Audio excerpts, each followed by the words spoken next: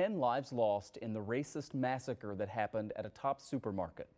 Catherine Massey was laid to rest today, remembered as a tireless activist for her community. And right now, Buffalo's Catholic leaders have invited people of all faiths to get together for a prayer service on the east side.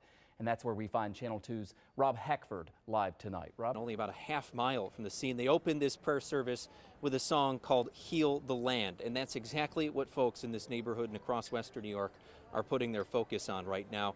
Members of the Jewish faith, Muslim, as well as Catholic community as well. Again, standing room only. But when people leave this service, Bishop Michael Fisher said there is... I think it's important that we show solidarity and unity as people of faith for our community.